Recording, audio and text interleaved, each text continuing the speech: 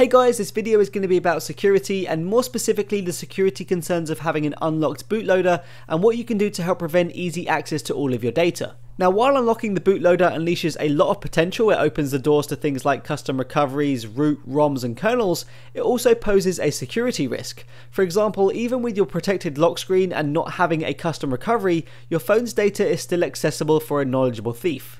All the thief would need to do is reboot into the bootloader and flash a custom recovery. They could then use ADB commands to gain access to your phone's data, unless of course you have it encrypted, which is one method you could use to secure your device, but it does take a while and it can sometimes go wrong. Even if you just leave USB debugging on, you can actually execute ADB commands, so the first and most obvious step is to only have USB debugging on when you actually need it. So I'm going to show you a method you can use on Nexus devices to actually secure your data that little bit more.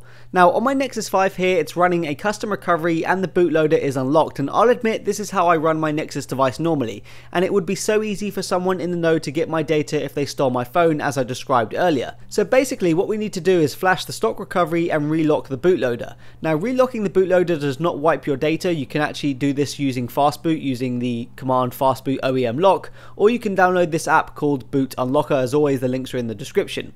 Now let me quickly explain that if a thief had your phone and the bootloader was locked with the stock recovery, he couldn't then install a custom recovery to use ADB without unlocking the bootloader first. And as we know, unlocking the bootloader via fastboot wipes all of your data, so your data would be gone and therefore safe. So if we open up this app, which does require root by the way guys, you can see my bootloader is unlocked, and it even shows you that my tamper flag is set to tampered. Now some devices have a flag which gets set to on if you unlock the bootloader or modify it in any way, and companies like Samsung or Google will know if you've been messing around with it. With this app you can actually reverse those effects here, so no one would know that you've been messing with the bootloader at any point. Now the great thing about this app is it lets you lock or unlock the bootloader without wiping the data from your device while Android is still booted. So to secure this device, firstly we're going to need to reflash the stock recovery while the bootloader is unlocked, otherwise it won't let us do it. So I'm going to use Flashify for that, but you could use Fastboot if you like.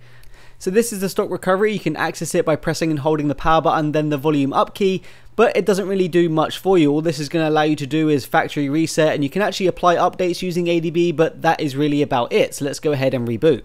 So once you have the stock recovery installed, it's now time to lock the bootloader using the app, and that's it. I might as well untamper the flag too while I'm here.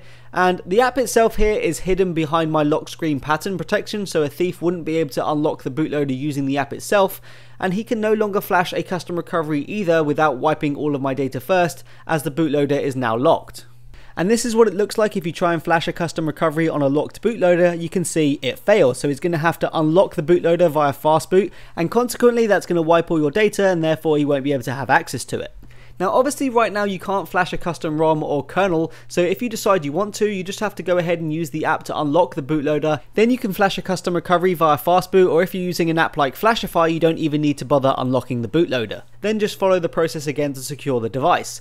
It may seem a little long-winded, and granted the risk of a thief knowing about fastboot and ADB is slim, but it's a good way to keep your data secure. So yeah, I hope you guys enjoyed it. Peace out.